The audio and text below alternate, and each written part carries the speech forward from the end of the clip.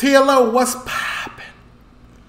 We are on Twitch. We are not live, but you can leave a like, comment, subscribe, turn on your post notification bells, man. Let's continue to grow the family from Chicago to the UK. And if we ever are live and you miss one, this is where you go to see anything, man. Keep in mind, if anybody out there who's willing to do shorts or knows how to do shorts, come on, man. Come on over here. You can do shorts for this channel. I grant you access, but you gotta show me something.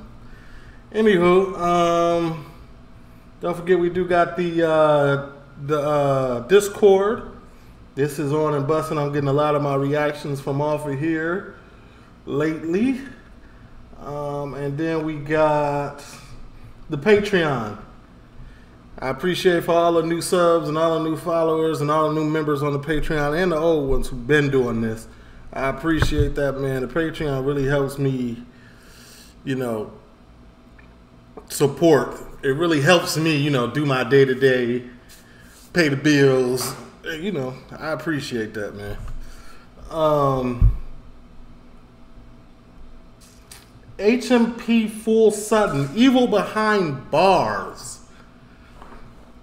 Okay, okay. Shout out to the first responders, man. Appreciate y'all, man. Let's get into this, man. I think I watched the full. I don't know if I watched it. Maybe not. I don't know. I didn't watch so many. We'll find out. If you're ever sentenced to life in prison, that's a crazy way to start a documentary. I ain't even gonna hold you. You could be sent to one of the most feared places you've never heard of. If you go there, society pretty much has wiped its hand off you. If you go there, society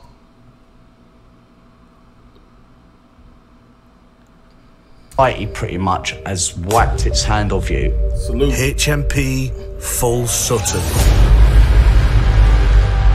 You're stuck in the middle of some of the most dangerous, violentest and craziest criminals. I just watched the documentary. You won't know where you're going, but you'll join some of the worst inmates in British criminal history. The most serious people in the country who end up in prison end up there. You could be on a wing with one of the UK's worst ever serial killers. It was frightening. There is no doubt about that. You could even come face to face with a child rapist. He was relentless. Britain's worst paedophile. Doubtful. He's still alive in that one? It's a place where even guards aren't safe. I genuinely feared for my life. I didn't think I was coming out of there. I'm just stabbed. Story. Let's get to it. I hate doing the free things.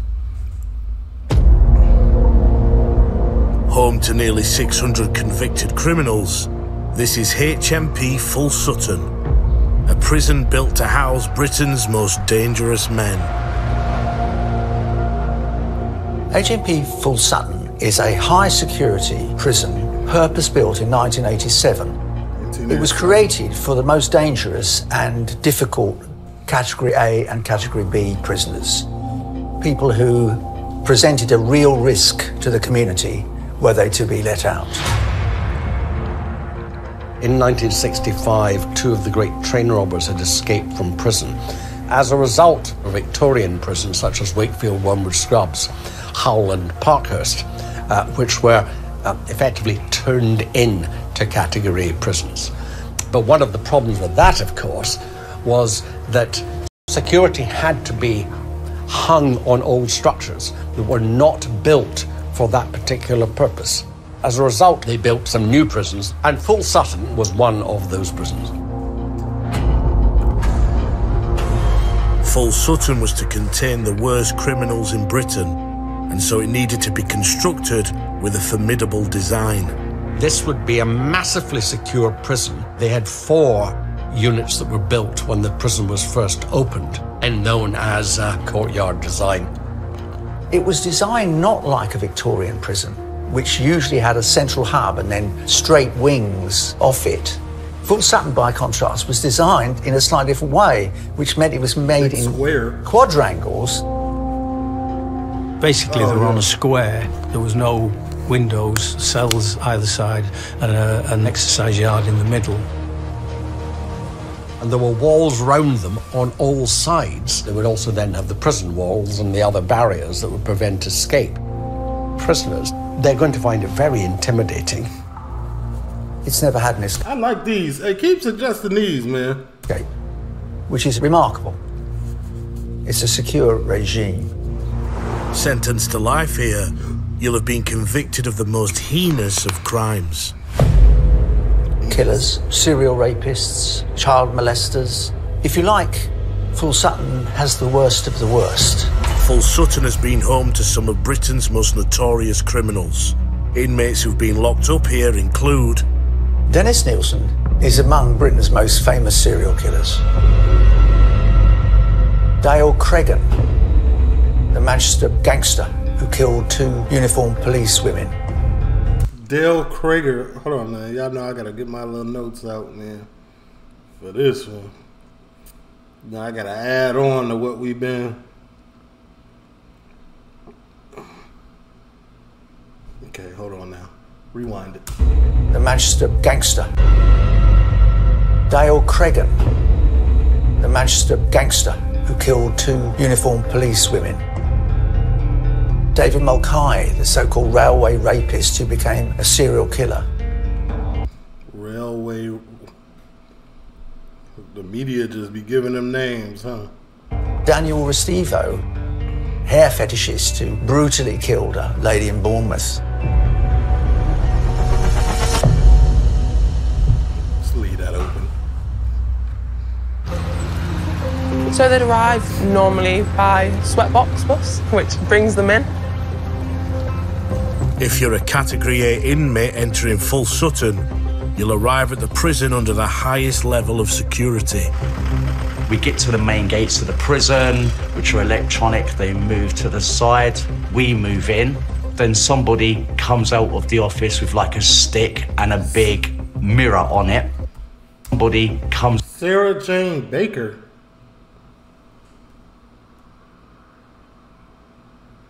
Okay. All right. Out of the office with like a stick and a big mirror on it, so they can look underneath the van to make sure nothing's being brought in.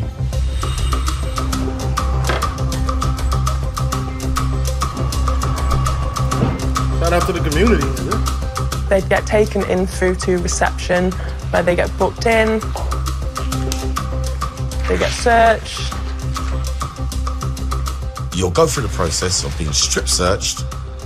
You'll put a set of clothing on, get your bags. When they go through, they'll have these machines with all your toiletries, your food. This dude has been in every prison. Your clothes, just to see if it picks up any metals or any hidden phones and that kind of stuff.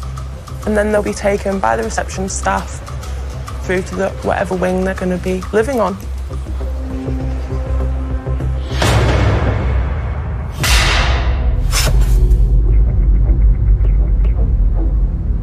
But on the walk to your wing, Full Sutton's austere design will give an unsettling sense of what it feels like to be an inmate at this prison. You have to go through a lot of security, between sort of 10 and 15 doors and gates from the entrance to where your wing is. As soon as we went inside the building, it very quickly became disorientating. I had no idea what floor I was on, which way I was pointing, north, south, east, west. I bet you there's a purpose for that, you know. There's obviously a purpose for that. When I used to live in Chicago, and I would bring anybody to my house or go, or when I was going home, I would never take the same way, and sometimes I would just zigzag through streets. So if nobody could remember where I lived exactly, nobody could follow me home. It's a purpose to that. I had no clue. It's eerie. People be like, "Where are we?" You're like, "Hey, the crew, we made it." And claustrophobic and quite depressing. It smells strange as well. Even the prison officer who was taking me to the wing said the same thing. He said, "Can you smell the place?" And I could. And he said, "You just get used to it." I didn't get used to it in the whole time that I was there. There's just a stench and a smell that makes your stomach turn. I don't know whether it's just me, but I think there's many men who tell you the same thing. It's like it sucks you in. It feels like you've been sucked into a void. Your legs feel wobbly. Doom's the best way I can describe it. Walking onto a wing can be pretty daunting. You'll be looking up, you'll be looking down, who's there. If you don't know your way around, if it's all new, you don't know who's going to be there. You want to meet old friends because you want to feel safe in this new environment, because it is frightening. There is no doubt about that. On your first day on the square wings of Full Sutton, you'll soon realise that its unusual layout poses some serious problems. The courtyard design has design faults, such as inaccessible areas or areas where people can escape surveillance. You've got all these little corridors, all these little stairways. I didn't know where I was.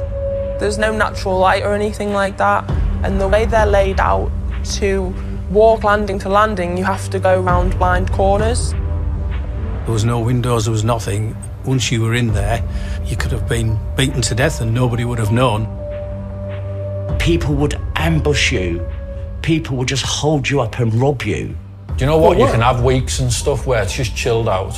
It's Shane Taylor, man, we just did the I just seen your podcast. I mean, I just reacted to the podcast with all your stories. It's a crazy dude that found God. Salute, though. Never too late to change. Nothing really happens, and then you can have months where it's just constant. There's been times when people have had hits put on them and they've not even known who did the hit, because someone just put their arm around the corner and threw the water in their face and just vanished.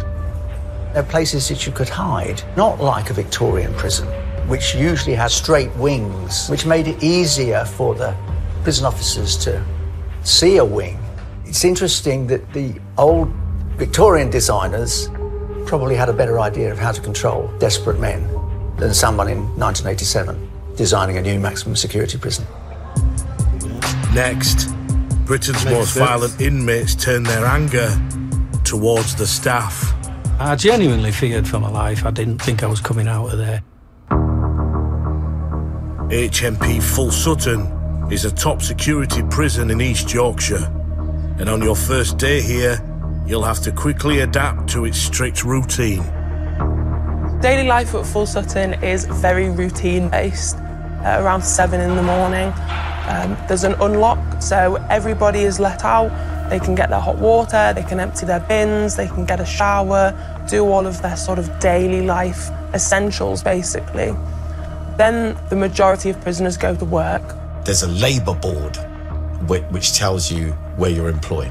And you got landing 1, landing 2, landing 3, the cell numbers, my name, your name, prison number, your place of work. At that time there was things like a braille workshop, a motorcycle repair workshop, painting and decorating, and then there are jobs on a motorcycle repair workshop. Whose motorcycles that are repairing? Like who's like members of the public or staff, or whose motorcycles are they repairing? the wings, cleaning the wing, keeping it tidy. It's actually similar to a normal society, really, other than you can't just wander off on your own. At 3 p.m, everyone will come back from workshops. They're normally allowed a few hours of sort of association time. During that time, they can play pool, they can interact with each other as much as they want. You can socialise, cook your food and go on the telephone, go to the gym or wherever. That's the highlight of their day. And then what happens at about 7 o'clock is they all get locked up for the night. The night staff come in, and then everyone is locked up until 7 o'clock the next morning. I ain't gonna lie, that sounds like real life. We wake up at like 7 in the morning, go to work, come home, chill, unwind, go to the gym, eat, talk to the homies, get on the phone. And if you a certain age, hey, bedtime. I'm going to my bedroom watching TV on y'all. So, despite being in prison, there is one kind of freedom the inmates at Full Sutton can experience. Okay. In Full Sutton, you're allowed to cook your own food, and some people are really good chefs and they can cook really, really good. So like, you'll get some Jamaican guys can cook some serious food, some Asian brothers cook some serious food. Some people are living better in there with their food standards than out in society, yes. Because there's nothing else to do apart from to cook. And you can walk about the wing with a 9-inch kitchen blade. Did you know that? In the top security prisons. You go in the office, sign out a 9-inch kitchen blade. So you can imagine how paranoid everyone is, knowing you're in the top security prison and walk about with big 9-inch kitchen blades. They know not to use that knife to stab anyone, because otherwise they're going to take it away from all of us.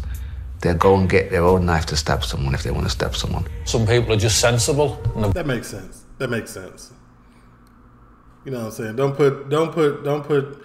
put your little get backs or wars on the bellies of other people that's hungry. You know what I'm saying? If we get these knives taken away, then what? Then that's really, you gonna get beat up probably if you get that knife taken away. You're probably, whatever you got going on personally, if you use that knife, it's gonna be worse for you probably. They've got the head screwed on. They know that if they go down that route, it's not going to be nice for them. They know if they go down that route, they're never going to get out. So they're sensible. They want to use the head, get in, do your jail and get out of prison. That's sensible. But to make it through your first day, you'll still need to watch your back, as a violent attack could be just around the corner. The stress level, it's just crazy. If you look at someone for too long, they'll start thinking, what's he staring at us for? He must be plotting something. Next thing you know, they're running in your cell and stabbing you up because you looked at them wrong. Everywhere that I went, I'd have at least 2 biro pens on me that I could use for weapons. The whole environment of it, you end up buying into it. Extreme violence can come out of nowhere. It could be anything. It could be spontaneous. It could be someone made a mistake and didn't say sorry. It can come from anywhere. I would say the majority of incidences start off as very minor, incidental things.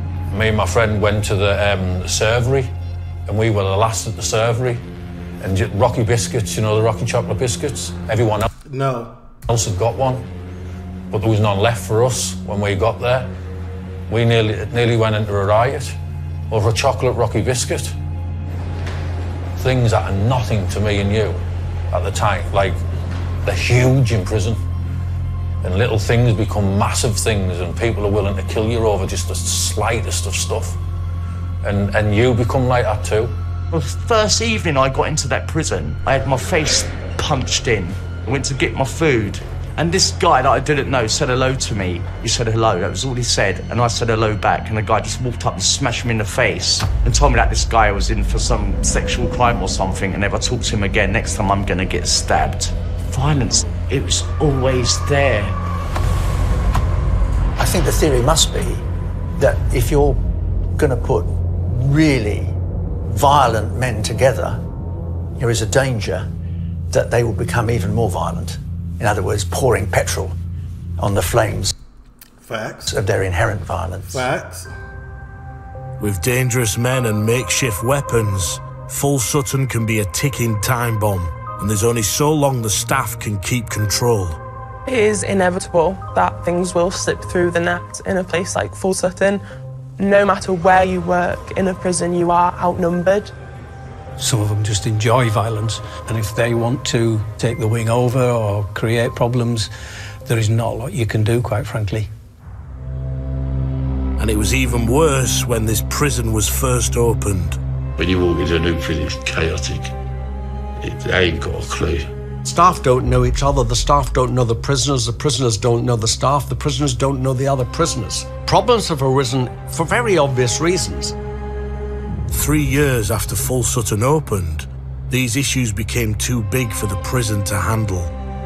Whether it was by design or default, we ended up with a lot of fairly new officers in particular who were basically fresh off the street working with these very difficult types of offenders. For some reason, we had a bad mix of prisoners as well on some of the wings.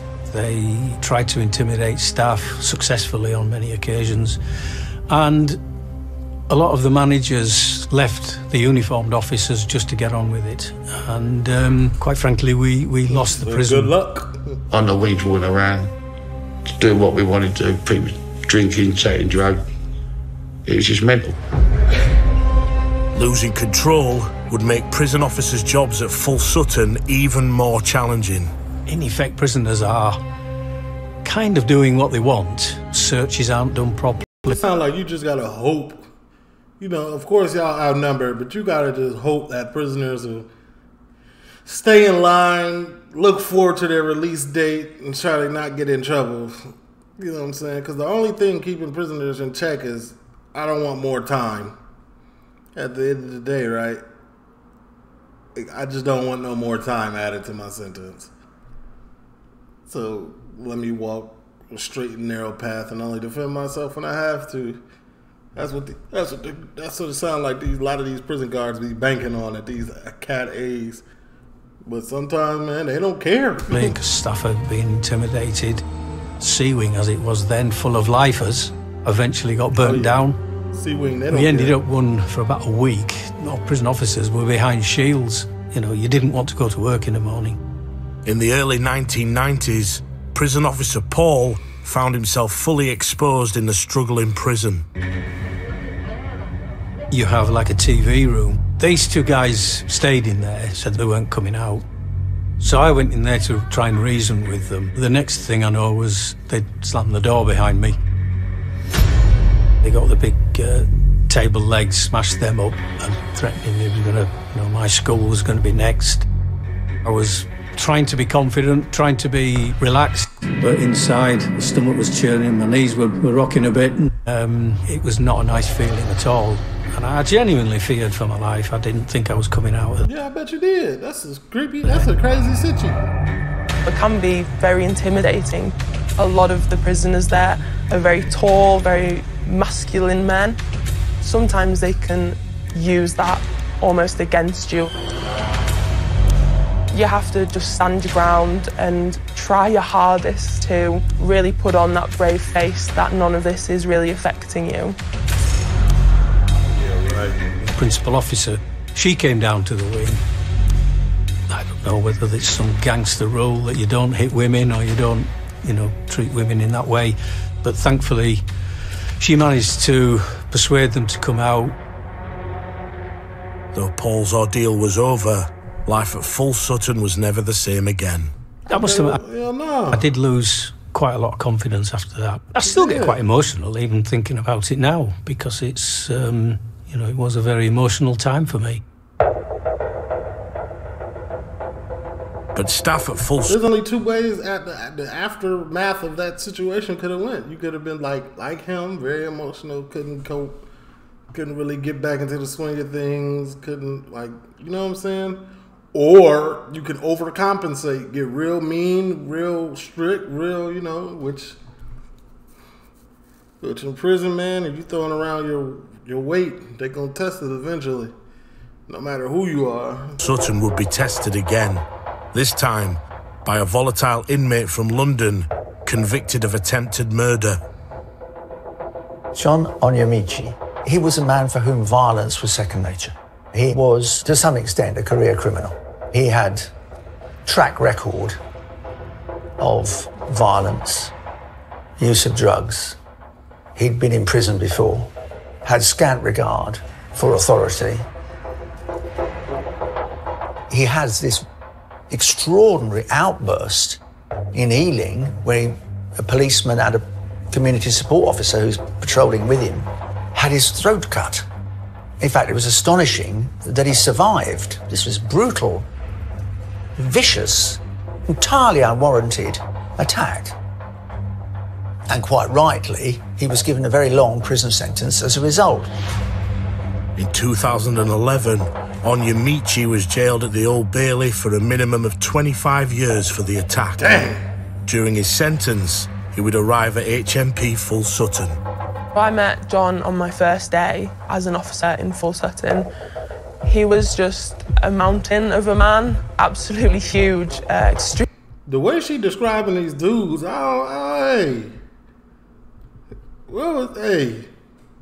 feel me? Extremely intimidating.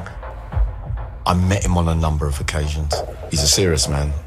If you're going to fall out with him, you're going to have to end up doing something really serious, otherwise he's going to have you. He just towered over everybody. He was such a large presence of a man that you couldn't help but look and wonder what happens if he decides he doesn't want to be around you or doesn't want to do what you say. Where do you go from there? That boy had his intimidation badges equipped and on Hall of Fame. That's what it sounds like. Years into his sentence, Onyemichi would be back in court, this time for an attack that had shocked full Sutton. He decided that he wanted to take over E-Wing. He was difficult to restrain by staff, was fighting back, and was out of control. Hull Crown Court was shown footage of the shocking attack at Full Sutton, which took place on August the 9th, 2018. Onyemichi goes on this rampage. He hits a prison officer over the head from behind with a heavy pan, steals his keys, starts a fire in the kitchen, piles magazines and shoes, and puts a chair and sets light to that. The attack went on for 8 hours, but this footage, lasting 10 minutes, was played in court. What would happen if somebody was sort of kicking off in that manner? Is the wing staff deal with it? With the size of him and his level of... Nah, he had the wing staff on high alert. He had y'all shivering. Y'all had to call somebody. Y'all had to call police interceptors to come get this. Violence. It was extremely... Y'all had to call FBI. Hard for wing staff to even make an attempt. He was using pool cues and pots and pans he could get a hold of to attempt to attack other prisoners and staff. He's really out of control, and the prison officers can't cope. I mean, not surprisingly, he's an incredibly intimidating figure, and he's clearly out of his mind. Presiding, Judge David Trenberg was shown the shocking footage of Onyemichi's rampage. Evidence that it was so out of control, a special team of riot officers needed to be called in. They are the elite officers. They are sent to the most dangerous situations, and they're given the most training. This is a particularly extreme example of their use. It took 100 officers to control, or attempt to control, one man. The footage showed Onyemichi had it like that? Oh, man. Damage which cost the prison £15,000. It has to be serious for 100 officers to go in. It can't be just somebody's throwing a little bit of a tantrum or throwing their dummy out. It has to be a real threat to life. The CCTV footage showed that with 100 specially trained officers on the wing, Onyemichi became increasingly frantic. He jumps onto the netting between two parts of that particular wing and runs along it. He's out of control, he's doing whatever he wants, and he's quite prepared to hit anyone with anything. I think at this point he was just having fun. At this point he knew he had got y'all out of y'all element. He knew. Especially like he was man on deck at that point. Just to get his own way. Finally, he falls through the netting. The prison footage captured this dramatic moment. He fell from the railings and ended up injuring himself. It's like a really solid staircase that he fell down onto and just got up and almost continued, which is quite scary.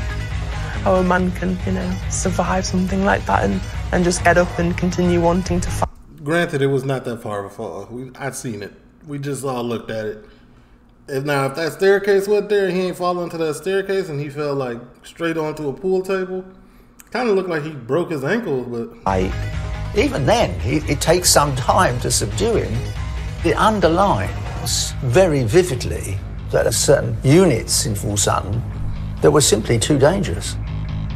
In the end, we were able to take back E-Wing, but it was a long day. He did manage to cause quite a lot of damage.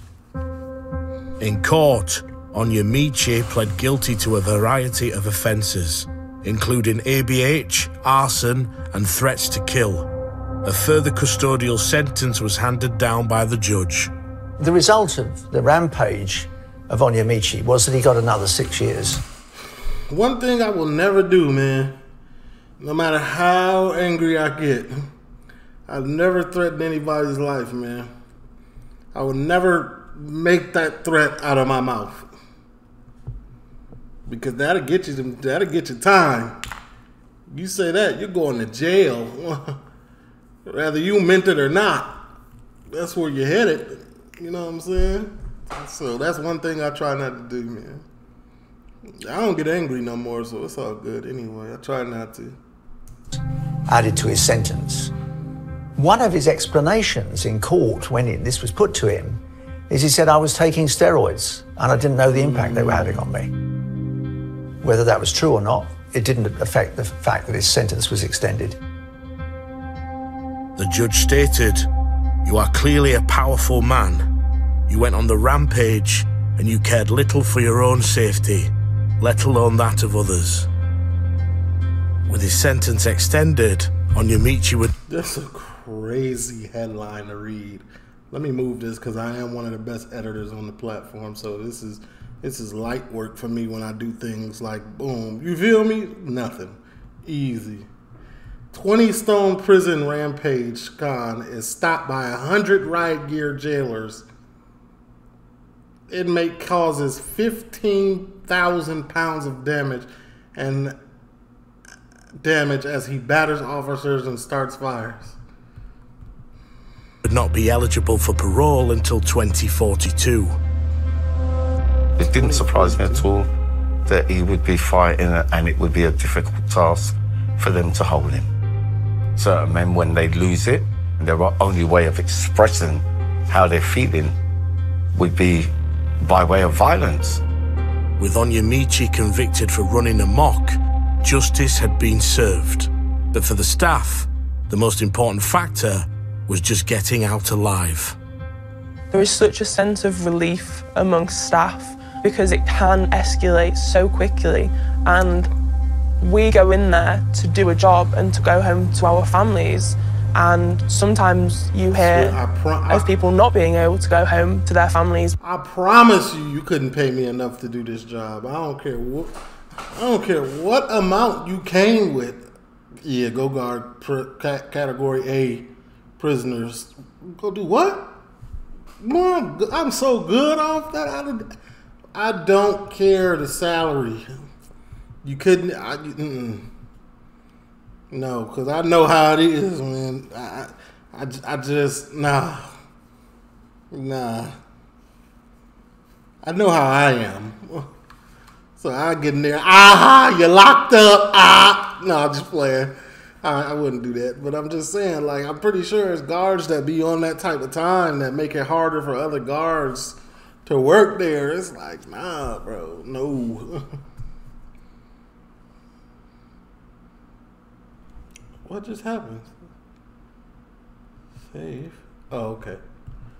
It's because of the environment we work in, and that's a risk that you do take when you start working in a maximum security prison.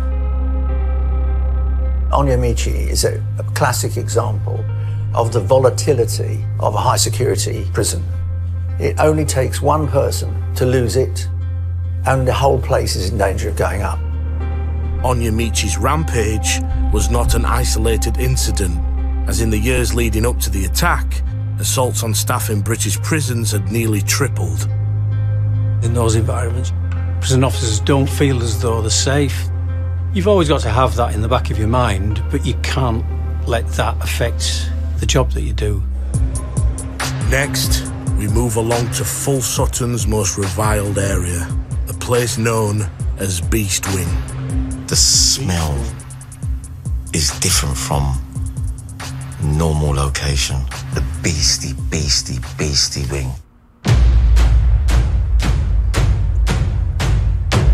Beast Wing, okay. If you're sent to HMP Full Sutton and find yourself amongst Britain's most reviled offenders, then you have arrived on Beast Wing.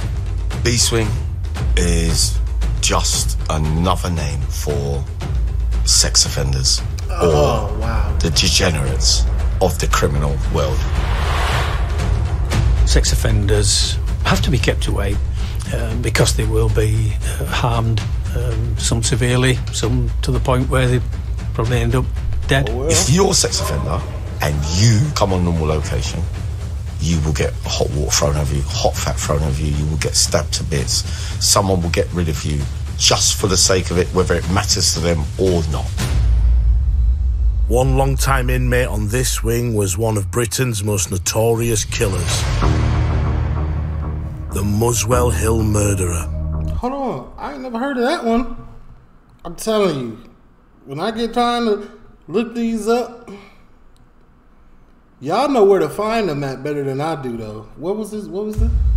One long-time inmate on this wing was one of Britain's most notorious killers. The Muswell Hill... Muswell Hill... Murderer. Dennis Nielsen is among Britain's most famous serial killers. He would pick up floating young men, whether it's in the pub or in the street, and he would take them home. But then he began to live out the fantasy, his fantasy from childhood, of possessing a passive young man for sex. And he would strangle them. He disposed of the bodies in a really horrifying way. He dismembered them and he burnt them on a pyre constructed from tyres. He also put some of the flesh down the lavatory. It was this method of Jeffrey Dahmer disposing of his victims that led to his detection. This kind of look like Jeffrey too, don't it? The moment the police arrive at his door, he's ushered down into the police car to be taken away for interrogation. And the detective says, well, how many people have you killed? And Nielsen says 15 or 16. At his trial, Nielsen was convicted of murder and sentenced to life imprisonment. Early into that sentence, he arrived at Full Sutton. There's no question that Full Sutton was a logical place to send Dennis Nielsen. He was certainly one of the worst of the worst. He first went to Full Sutton in March 1990, and he was only there for maybe 10 months. He spent the whole time in the segregation unit. It was not the first time Nielsen had been in the segregation unit during his time in prison. I was down to I don't care what my friend, if hypothetically speaking, I don't care what my friend had been through in their life, their upbringing. I don't care what trauma they've had. If I hear they doing something like this, no way. Ain't no way. I'm parting ways. Mike beat him. Allegedly, you know what I'm saying? I could no. I'm sorry, I don't care. This is, I could see, you see how they did this? This down here, friend of Dennis, I would have made them edit it. Ex-friend, I ain't no current, don't say that. Segregation unit during his time in prison. Don't do me like I was down to segregation and I didn't have no books in the cell.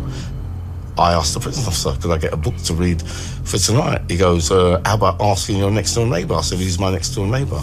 And he said to me, Dennis Nielsen. I said, oh, ain't that the guy that... And he said to me, yeah, that's the guy. He's been down here yonks. I said, well, ask him for me. Came back about 10 minutes later. I said, yeah, compliments of Dennis. And he gave me the book, and it was called Beyond Belief, which was the first ever book written on Myra Hindley and Ian Brady. We did a documentary on that. I was thinking, of all books... They wouldn't let me post it on YouTube, so it's on Patreon. Why would you send me that? Nielsen moved around the prison system in the 1990s before returning permanently to Full Sutton in 2001. Dennis Nielsen was a very arrogant person, kind of saw himself as a bit of an intellectual. He would complain at everything and anything. I think he took me to the civil court twice for various things that he felt he was aggrieved about. Lost both of them. He just felt he was better than everybody else. The only things that ever created altercation with staff were things such as rules and regulations. a perceived lack of them being applied equally. But at Full Sutton, Nielsen would have bigger problems than the staff. He didn't have any friends in prison. He obviously had acquaintances and he had neighbours, but not friends in any real sense of the word. No one would talk to him. Yeah, I bet. Imagine that.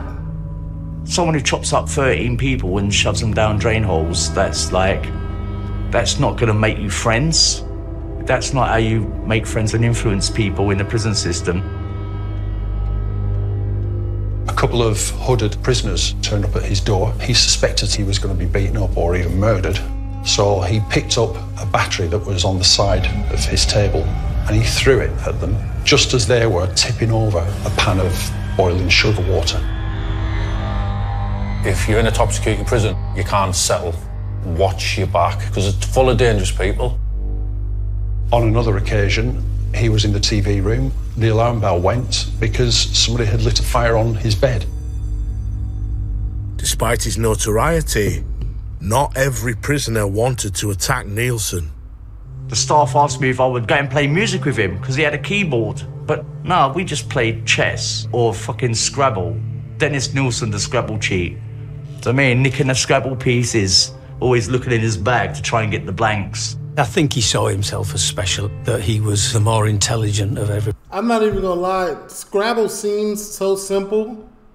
Spell words, but the little intricacies of the game, like what other, like blanks, like she was trying to get all the blanks he said, or, you know, he was trying to, the person said that Neil was trying to get all the blanks, and it was like, for what? Like, see, I don't know, like, the subtleties of the game. I know spell stuff, get points. I don't even know how the point system, well, I don't know how none of that. Everybody, and that's the arrogance of the man, I suppose. He was nothing. He wasn't ugly. He wasn't attractive. He wasn't short, and he wasn't tall. He was just so average. He was medium as hell, medium-sized human. Nielsen wasn't the only high-profile resident on the wing, as just a few cells down was the man suspected of one of Britain's most evil unsolved crimes, the Babes in the Wood murders. Russell Bishop was a neighbour 4 doors down. He was probably the closest he had to what I would class as a normal friend in prison. Russell Bishop was a disturbed, rather unhappy young man. He had developed quite quickly an appetite for very young girls, and he commits what will be his most famous crime, which was nicknamed Babes in the Wood, in 1986. On this particular October day in 1986, Bishop is watching a group of young girls. The girls are playing outside, and the two of them decide they'll go off, buy a bag of chips. They're called Nicola Fellows and Karen Hadaway. Then they go into Wild Park. Bishop is all the time tracking them, with only one objective, which is to sexually assault. They go to a little hide in the wood in Wild Park, and in that particular hide, unfortunately, Russell Bishop killed them. Bishop quickly became the prime suspect, and after being arrested, went on trial for the murders. To the astonishment of the prosecution and the police, Bishop is found not guilty. He truly is an evil man, and he got away with it. Despite getting away with murder, Bishop's reign of terror continued. In February 1990, he attacks another young girl, this time age 7.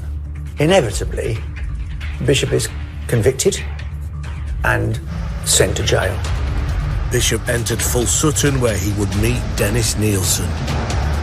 Bishop lent Des his typewriter when the edge fell off Des's own typewriter over Christmas, and he needed to carry on with his writings and his correspondence. So for a period, the two of them became intertwined, really. When I read about his crimes, I expected to see some crazy monster with really crazy manic eyes, and it was just average. Just average. There's nothing special, nothing unique, nothing remarkable. This looked like a... It looked like him. This is like the typical build. Him and Nielsen, whatever his name is. The only interesting thing that a lot of these serial killers have going for them is their crime, because outside of that, they're pretty much nobodies. But long into his prison sentence, the weight of his crimes became too much. Russell Bishop confessed, effectively, to a fellow inmate at Full Sutton that he was guilty of killing Nicola and Karen, the Babes in the Wood murders. And in 2018, some considerable time after the original deaths of Nicola and Karen in 1986, he's tried for the Babes in the Wood murder and is, quite rightly, convicted. But in the end, Bishop wouldn't serve much of that sentence. There was a little justice somewhere at the end. Somebody. Because Bishop died in 2022 of terminal cancer. Oh, he just died last year. So after so long in prison, what made Bishop finally confess? I think it was bragging, not remorse, that made him tell a fellow prisoner. I think Bishop didn't suffer any guilt. I think he was just rather proud of it, and proud that he got away with this for so long. Bishop's death closed a dark chapter in British criminal history, and he proved to be one of the very few acquaintances that Dennis Nielsen ever had in Full Sutton. Dennis Nielsen was, as I remember, just an old shell of a man, to be honest. He was quiet, he kept to himself, he'd sit in his room in his little white underwear and read his book and write his poems. In his final years, he was slowing down. He was tiring of most things, and his health was slowly fading. I'd definitely say he had a very sad existence in his final years. He was very isolated from what I saw. It usually happens with older prisoners. If they're reasonably infamous as well, they tend to isolate themselves even further because their crime becomes very well known. People on the wing know who they are and what they've done. On the 10th of May 2018, Dennis Nielsen was transferred to York Hospital, citing stomach pains. He would die there 2 days later at the age of 72. It does just become part of life. Hey. Good to hear both of them is, you know what I'm saying, out of here. Because people like that, man, they should, if they was in Texas, if they was in Texas, Florida, well, they would have got chemically castrated or something. I don't know what, something would have happened that was negative. In there, that people come and go and people die, and people like that die as well. The prison moves on. In there, you are just another number who will come and go. So, who was the real Dennis Nielsen? We give him far too much credit for being what he used to be like, and not the sad old man dying in a prison cell, which is what he was in the end. He wasn't a man with horns or a tail or a big black cloak or staring eyes. He was absolutely ordinary chap. Evil does not come printed on your forehead. Often it's extremely banal. They're ordinary men who don't stand out in the crowd. Next, inside Full Sutton's most reviled wing, one of the most notorious revenge attacks in the prison's history. It was HMP Full Sutton houses some criminals so despised that they are kept apart for their own protection. But even on Beast Wing, there is no love lost for these offenders. Sex offenders, the worstest of the worst. The scourge of the... We got to talk about them for 40 minutes? We just talked about these other two, which in realistic, like, just talked about these other two for 20 minutes. Now we're going to talk about more for 20 minutes? That's the worst part of these type of documentaries for me, man. The earth, the beasts. There are ordinary sex offenders, your rapist, and then there are child sex offenders, and they are the bottom of the bottom. There is a hierarchy amongst sex offenders. For example, people who've committed crimes against women, they'll look down on people who've committed crimes against children. And then people who've maybe committed crimes against one child, you quite often see them looking down on people who've committed crimes against multiple children. I have heard prisoners actually saying, well, I only raped a woman, you raped a child. I guess it's like anything, you know, we as human beings want other people to be worse than us, don't we? One inmate that every prisoner would look down on was the man who would become known as Britain's worst ever paedophile. Richard Huckle. 71 offences? He used to take regular trips to Malaysia to effectively abuse children, but always presented himself as a sort of English teacher and philanthropist. He was a member of a dark web group called the Love Zone. He was writing a manual for paedophiles on how to make it happen, how to make it work. He bragged that young people in developing countries were much easier to seduce than middle-class people in England. But after a multinational investigation, Huckle's crimes came to light. Huckle, quite rightly, was eventually caught, indeed arrested by the National Crime Agency at Gatwick Airport after a tip-off from the Australians. He was eventually charged with 91 offences and pleaded guilty to 71. His victims ranged from 6 months to 12 years.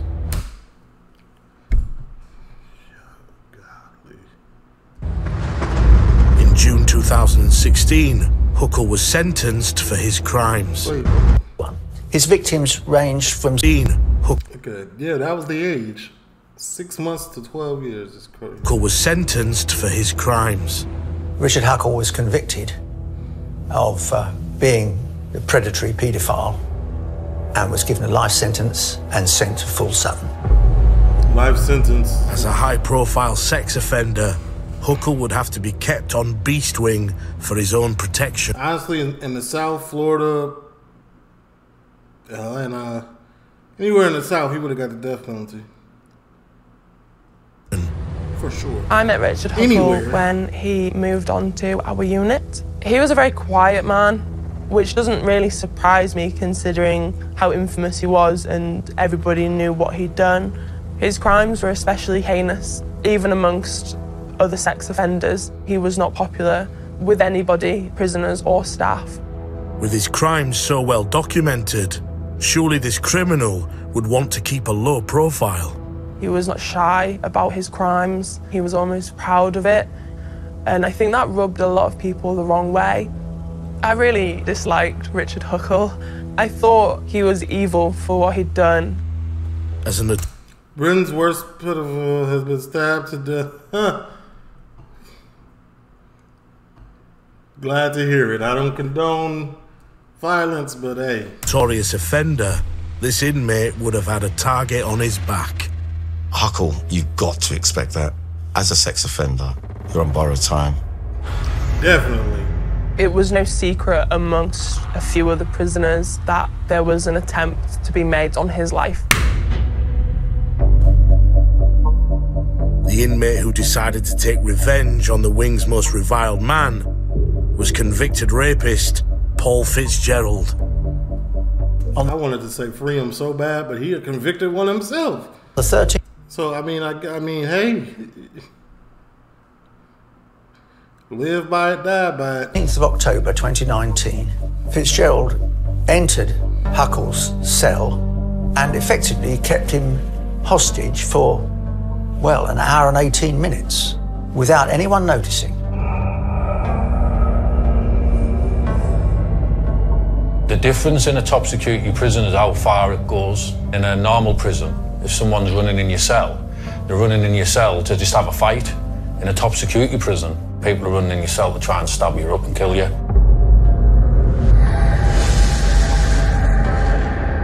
During that time, he subjected Huckle to the most extraordinary torture and beating. He tied him up, tied his feet, tied his hands, gagged him, raped him, stuffed a blade on a piece of wood up his nose so that it reached his brain, stuck a spoon into his anus. Hey. That boy got everything he deserved, didn't he? It's almost unbelievable.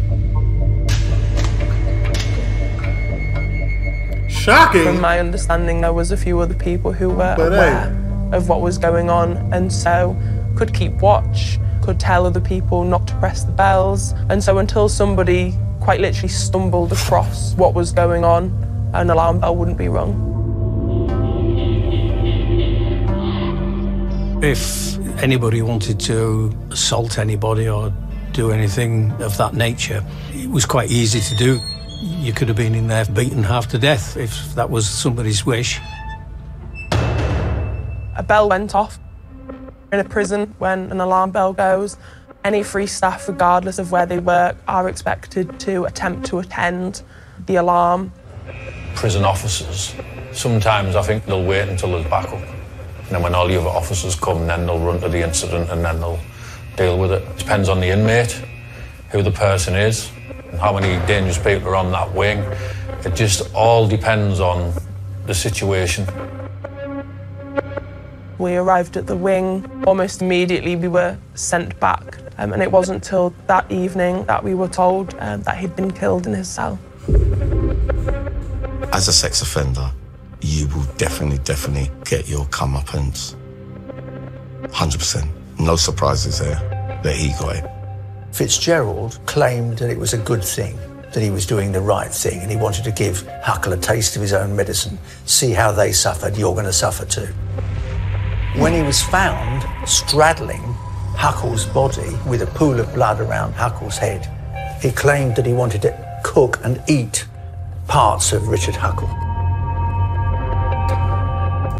Fitzgerald. I suspect that it had nothing to do with making him feel how others felt. I suspect it was a good old-fashioned monstrous attack. And perhaps he wanted to become famous for the man who killed Britain's worst paedophile. With Huckle dead, questions were asked as to how an attack could last 78 minutes in such a high secure environment. Boy, the security guards knew what was happening. They was, hey, shoot, I'm finna look the other way. I ain't finna, they knew. Full Sutton is asked to cope with some of the most dangerous men in the country, and it must be safe and secure. There has to be a suspicion that someone knew something about what was going to happen to Richard Huckle. It's a bleak thought, but it's very difficult to avoid that conclusion. But despite committing horrendous crimes, did Huckle deserve better protection?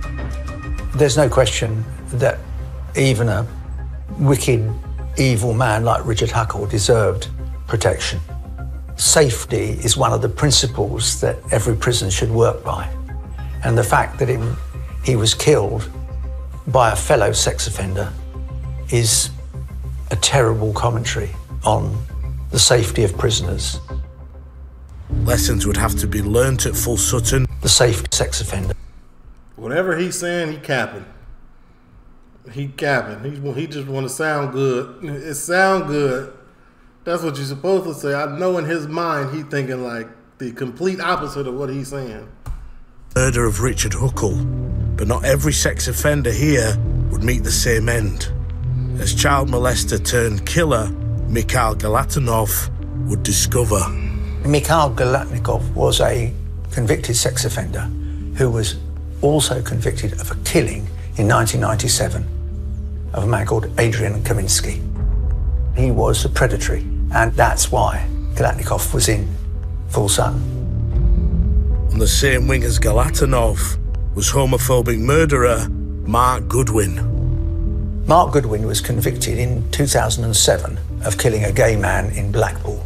There can be no doubt that it was a homophobic attack. And for that, Mark Goodwin found himself in Full Sutton, where he met Mikhail Galatnikov. Mark Goodwin was reasonably quiet, similar to Mikhail, both reasonably friendly. He would sort of keep to himself, didn't really speak to me that much, but from what I kind of saw of him, he was always reasonably friendly, chatty, good spirits, considering the circumstances of where we were. But soon these wingmates would become more than just friends. The pair met in the prison library at Full Sutton, and after a time, it turned into a full-blown sexual relationship. In Full Sutton and every prison, sexual relations are... Wait, I thought he was a homophobe killer. That's what they said, didn't they? ...prohibited. However, they'd meet up in each other's pads to engage in sex, and then eventually that sort of turned into a steady relationship. Unlikely though it may sound, you have the homophobe Goodwin, who seems to have fallen in love with a man who's clearly gay and had killed a gay lover. It's almost unbelievable. They were always reasonably affectionate to some level, like they'd give each other a hug and a kiss. They'd always have a little flirt with each other. But Galatinov and Goodwin decided that they wanted to take their relationship to the next level. What do you mean by that? They decided that they would marry. It was the first time there'd ever been a gay marriage in a British prison. It took place in the children's play area. Yo, why would y'all do that? Why would y'all let that happen? Why would they let this happen in this area? Okay, it's fine that y'all letting it happen, but why this area specifically would y'all even... Of the visitor centre. There were 2 lady vicars, 4 prison officers for security, and 6 prison officers invited by the pair. They said to each other, "We're soulmates and we'll be together forever." And they shared a kiss and a piece of cake. But for these newlyweds, married life would be somewhat long distance, even in a maximum security jail. After the marriage, the pair were separated to separate wings of Full Sutton, and they can only meet once a month visitation, which you would have thought was slightly odd. It is a strange love story, as 2 people have fallen for each other in a very hostile and strange environment. As a love story goes, it is very... Come on, man. We're not going to make this out to be Romeo and Juliet. Come on now. Very unique and different.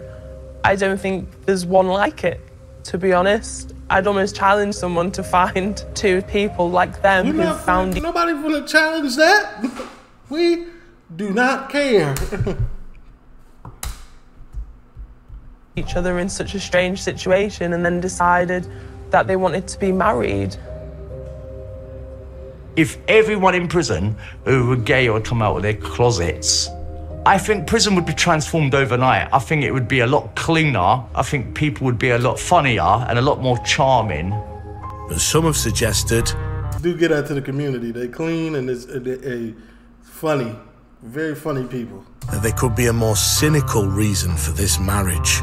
The sister of Mark Goodwin's victim has suggested the reason for the marriage was that Glatnikov realised he was due for parole in not too distant future, and that this was a way of making him seem respectable and upright and a changed man.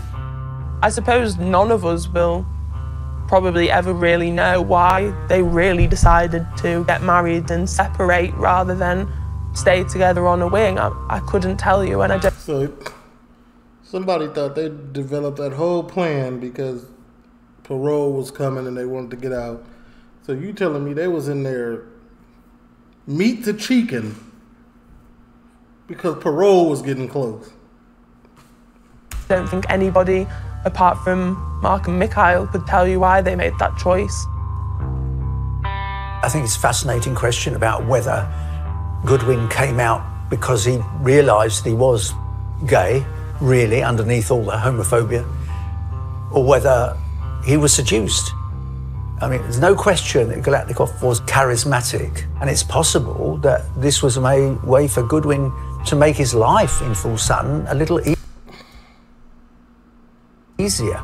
I think dude was truly, really, he was really one of the members under that,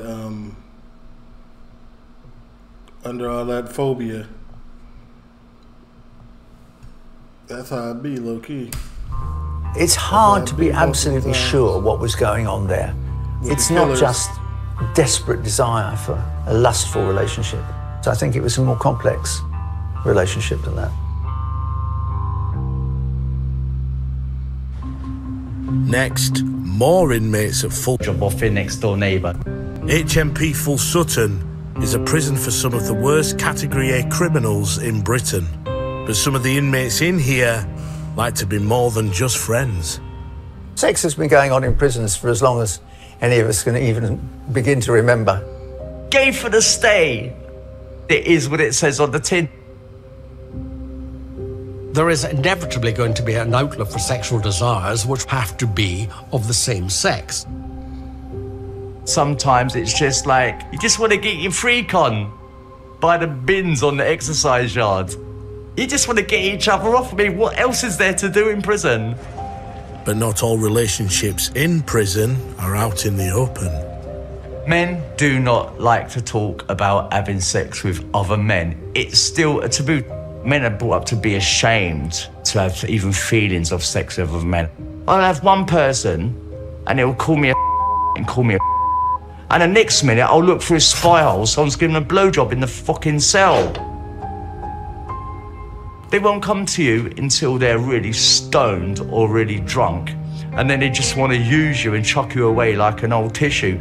They're coming in to say they care about you. Yeah, they care about you when they're having sex, but like as soon as that's done, they're just off ski. Very, very well hidden. But a lot of us have secret lives, and many people do, though they might not be too happy to admit it. They'd be so ashamed that anybody else would find out. They'd completely blank me, even though we've been having sex together almost like for 2 years. But outside the cell, they would not even acknowledge my existence because they'd be so embarrassed. But this prisoner was numb to rejection from fellow inmates after a difficult childhood. I didn't have much of a foundation to build on, just a childhood full of abuse. Compassion meant nothing in my family. Oh, this is... My father wanted his children to be like him, bigots, racist, mean-spirited people. There were so many opportunities where the system could have helped me, where I asked for help, and they just said, look, there's nothing we can do for you. You just got to make it on your own. All I knew was that my life was bad, and it was just going to get badder. Sarah drifted into a life of crime, graduating from car theft to kidnap and torture. After the attempted murder of a fellow inmate at a previous prison, she arrived at Full Sutton in the early 90s. When I arrived in Full Sutton, as a lot of people do, it was my first maximum security prison. What took my breath away was how feral everyone seemed to be. Just roughing it out, scrapping it out, fighting over bits of drugs, fighting over bits of meat that had been stolen, do you know what I mean, from a kitchen. It was insane. Day-to-day life in Full Sutton would be difficult enough, but Sarah also had a secret. I always had this belief since I was a child that I was a woman trapped in a man's body. I'd never heard of transsexuality or transgender. I didn't know about none of these things.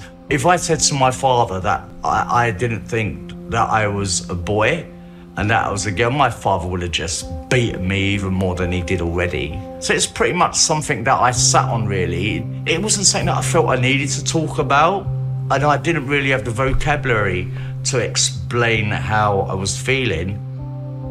In Full Sutton, I realised that there were certain skills that I had. I was able to use them skills so that I would be protected.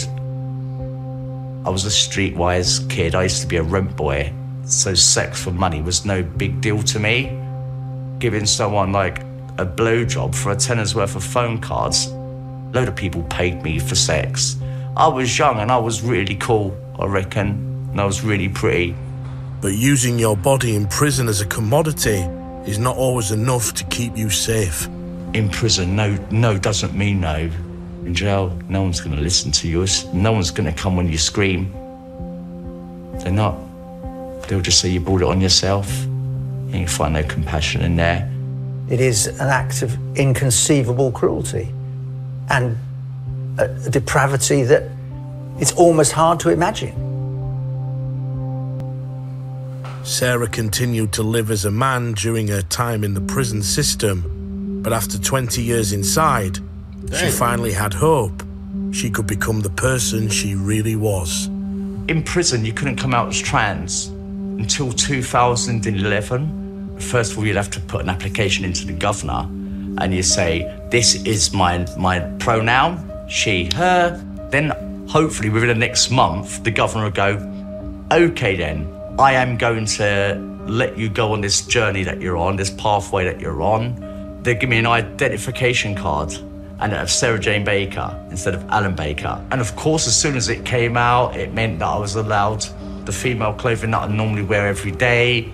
She used to walk around the wing in her women's clothing. Strangely enough, most of the other prisoners let them get on with it. Coming out as trans, if there was anywhere to do it, it was prison because it toughened me up. And obviously, for the fact that I was in prison, there was lots of parts of my personality that needed lots of work. Obviously, I didn't realise how much it would really make people angry, especially like some of the visitors who would come to visit their dads and their uncles and their brothers. They never contemplated that there could be transgender people because I used to pass really well. And the better you pass, the mums and the wives of other prisoners, man, they'll hate you. Yeah, it's just jealousy. But even with her gender identity changed, completing her transition in prison would not be possible. Because I was a prisoner, they would not give me any treatment, they would not prescribe me any kind of hormones. I thought that even though I was in prison, I would be entitled to the same treatment and the same level of compassion from the NHS. But not for prisoners. Prison is not a place of humanity. Hope, compassion, all those words, they're words you hear very rarely in the prison system. Shit schooling, shit home life, shit prison, and then you get out of prison, you've got to start it all again. Next, after serving long sentences, how do inmates leaving Full Sutton adapt to the outside world? I used to be scared to get out sometimes. The whole 40 minutes of this show was crazy. I had a serious capacity to self-destruct. Then I got put under surveillance. Your name's never going to be the same again. Since it first opened, Full Sutton has been a jail with a troubled history, but with lessons learned from the past, does this prison have a promising future? Today, I believe it's a lot better. Over the years, Full Sutton has kind of changed. Since the introduction of probably better managed prison officers and the introduction of schemes to try and deal with some of the underlying problems of particularly dangerous prisoners, things seem to have calmed down. The most recent inspection report calls it safe, remarkably safe, and well-run, high-security prison. So, yes, it has a checkered past, but it has seemed to have got back onto its feet and is doing what it was being asked to do. And if you're an inmate here, it's likely that you'll be serving a long sentence. But once you've done your time, adjusting to the outside world can prove to be a whole new challenge. When I finally got released from prison, A lot of reoffenders in the UK. Across the world, probably, there's a lot of reoffenders. I was released as a Category A prisoner. So I had our station dog escort me to the gate and put handcuffs on me in the gate. And then I had police take me to the hospital. And then I got took out of handcuffs. I was on surveillance for 6 months, covert surveillance. And these are all stuff that I had to navigate to make sure I didn't go back to prison. I was so institutionalised that I used to be scared to get out sometimes, and when I got out I couldn't last because I couldn't cope with the outside world. One of my biggest struggles is socialising. When I'm around groups of people, I just turn into a different person sometimes because I just don't know how to cope with their emotional experiences. The night before I used to go home, I used to lie in my bed and think, if you can do this, if you don't rob, you don't burgle, you don't steal, but I had a serious capacity to self-destruct. and ruin any chances of anything good for myself. I thought I'd come out and half start off where I left off, and that's not going to work. I realised I couldn't be what I used to be, and life's moved on and all that's past you now. Facts. Facts. Going to jail and coming out, even for 1 year, going to jail for 1 year and coming out and thinking that stuff is going to be the same, it's not. Maybe, okay, 1 year is extreme. Like, 1 year, maybe it'll still be the same, but like 2-3 years, like at that point, like you a whole different person. You might not be a whole different person, but the world you left behind is a whole different world. You know what I'm saying? Some of these people went to jail when Razor phones was it, Blackberries was it, and they came out to iPhones. Like, they ain't even the same trap no more. You can't even trap the same no more. Like, it's. But the old habits you've learned from prison life can be hard to lose. Prison makes you hyper vigilant. It makes you see people in their worst light because you're looking for threats. Sound like Chicago. I've been quite lucky since I got out of jail. I get lots of help. I mean, my parole officer and that, they give me lots of help. I have a psychiatrist and a psychologist who really work harder to try and pick that 30 years in prison. What did they think I was going to be like when I got out? You know? I mean, full Sutton maximum security, done my brain in. How you can ever be well after such a long experience of experiencing those kind of feelings day in and day out for years and years and years is beyond me. Because I even go places outside here now and I'm tense and I'm thinking there's no reason to be tense. But you live in that way for so long, it becomes second nature. You need good people around you when you come out of prison. In this country... Yeah, that's a fact. Good people around you, period, in life will elevate you to somewhere else, somewhere better. They just lock you up and then let you out with the threat of locking you up again, and that's it. Nothing's done, nothing's changed. And as a former inmate, you may not be the only one struggling with life outside the prison walls. Myself and a lot of prison staff struggled. Hey, quit. Just quit then. I don't even want to hear it from y'all. I'm being honest, man. Hey, listen, I know y'all be going through it in there as guards, but hey, just quit. I don't be wanting to hear this. And still struggle in the outside world. You notice yourself getting nervous in crowded spaces, checking over your shoulder. A lot of staff in there changed the way they parent because of who they worked with and what happened. People who don't work in prisons, who don't see prisoners, who don't see the levels of violence that these people can commit day to day, don't fully understand the sort of things you deal with. Full Sutton has had a lasting impact on those who lived and worked inside its high walls.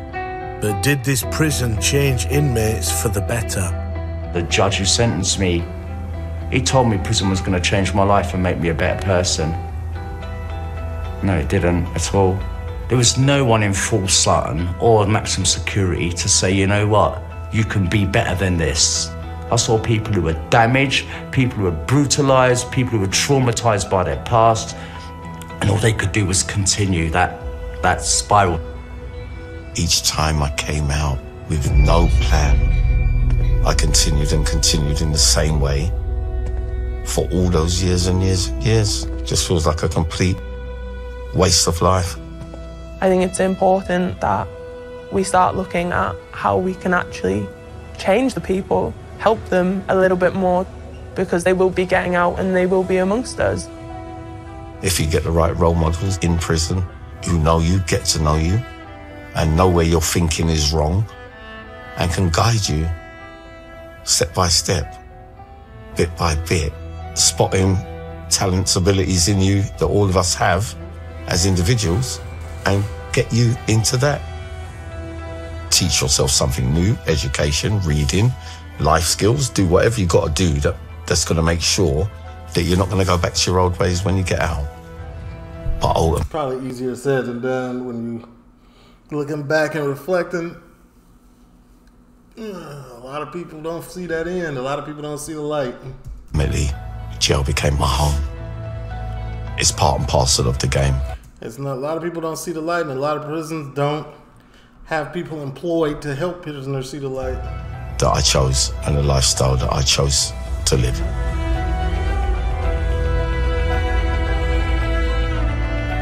I understand the need to put people in jails like Full Sutton. People want to feel that they're getting their justice. But if people demand that people are sent to prison just for the fact of revenge, this spiral, this circle, what are you talking nothing about? stops that. What did I learn from Full Sutton? I learned how to survive.